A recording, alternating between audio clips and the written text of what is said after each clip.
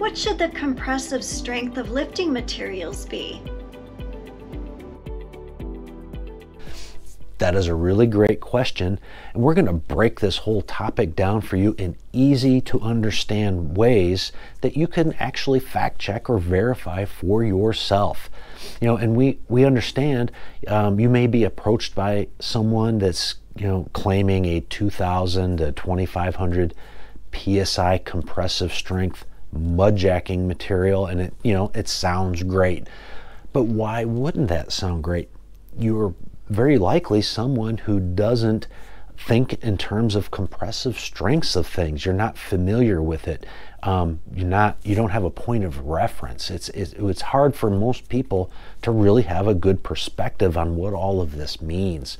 So if someone tries to sell you something with a high compressive strength, it's easy to think, oh, that sounds great, I'm gonna go with you. But we need to break this down a little bit. And by the way, compressive strength isn't the only important factor here. Material spread and water resistancy are equally important. So what does a compressive strength need to be? Why shouldn't it be 5,000 psi? Why not 10,000 psi? Why shouldn't it be something that's rated to lift and support tollway slabs, highway slabs? That has to be really great stuff, right? Well, to put all of this into perspective, let's take, for example, a driveway slab with a truck sitting on it. What would all that weigh, and what would the compressive strength need to be to properly support it? Let's break that down. A driveway slab, let's assume it's 8 feet wide and 20 feet long. That's going to weigh about 8,000 pounds. A pickup truck sitting on it, a truck weighs probably about 7,000 pounds. That means this 8 by 20 slab now has a total weight of about 15,000 pounds. But compressive strengths are typically expressed in terms of pounds per square inch. So we need to convert this load, this driveway and truck, into square inches. And an 8 by 20 slab is comprised of about 23,000 square inches. Yeah, lots of them little guys there. If you divide the 15,000 pounds by the 23,000 square inches, you end up with a total square inch load of less than 1 psi. Yeah, so I mean, that right there just really puts it into perspective what a compressive strength would need to be. Now, let's go back to the example of Illinois Tollway. Illinois Tollway and departments of transportation, they regularly have to lift and support highway slabs. Well, those are super heavy, they're super big, and they've got 24/7 traffic on them all the time. That has to be really great stuff to be able to effectively lift and support highways. Well, the Illinois Tollway, their primary preferred material for lifting those slabs is polyurethane. That's right. They've moved away from any type of mudjacking technology, and they require polyurethane.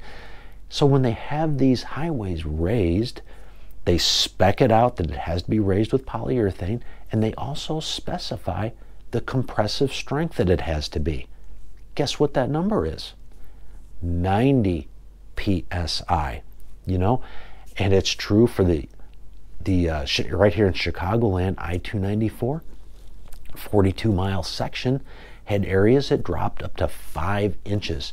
They put a bid spec out for that work, and they said it had to be polyurethane, and that polyurethane foam needed to have a compressive strength of 90 psi. So let's go back to our driveway example.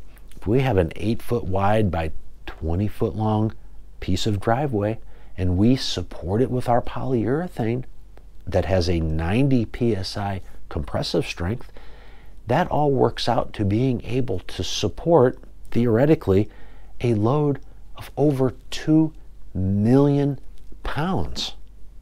That is over 100 times the strength that it needs to be to support any reasonable practical load that that driveway is ever going to experience. So, you know, if someone is trying to sell you on these 2,000 and 2,500 PSI compressive strengths, you need to understand that is a marketing tactic. It's just a sales strategy to try to sell you. And in fact, you know, we raise a lot of concrete that has been mud jacked, and when we do that, we oftentimes sample the mud jacking materials that are beneath that concrete, and without exception, those materials will just simply crumble in your hand. We have never found a mud jacking material that had any binding agent to it really at all. And we've even taken samples of those mud jacking materials back to our shop, and we've put them in side-by-side erosion tests against our polyurethane, and without exception, the mud jacking materials break down and wash away. So, you know, mud jacking, it can be referred to as, you know, concrete-like, cement-like, clay sand mixture. Some guys are creative and even refer to it as custom mortar mixtures. It doesn't matter what they call it. In our experience, it's all the same. It crumbles in your hand and it washes away. And compressive strengths, if something crumbles in your hand, there's no way, in our opinion, that it has a compressive strength anywhere near suitable for providing a long-term repair. So we would never use mud jacking materials or technology. We would only provide polyurethane as a repair method for sunken concrete, or for stabilizing it for that matter. We hope you found this interesting.